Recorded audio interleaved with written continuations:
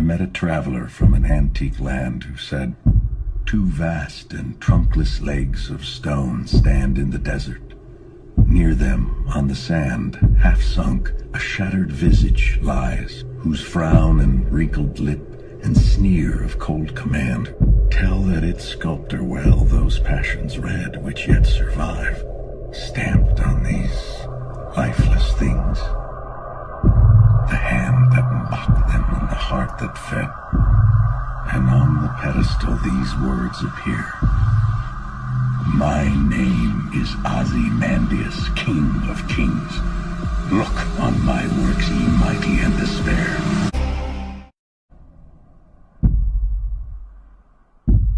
Nothing beside remains. Round the decay of that colossal wreck, boundless and bare, the lone and level sands stretch far away.